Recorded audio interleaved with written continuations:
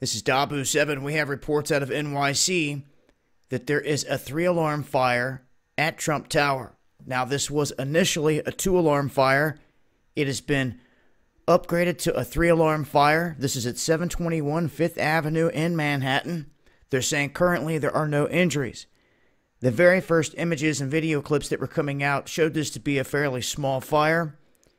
It looks like it started to spread rather quickly, as they have upgraded it once again from a 2-alarm to a 3-alarm, and they're saying there's no injuries at this time. But right now, this is the current situation. There's several different video clips floating around. I'll be sharing updated information on Twitter as well. And fire crews are on the scene, so hopefully they get this thing in check. And like I said, I'll update via Twitter. This has been Dabu7. Peace.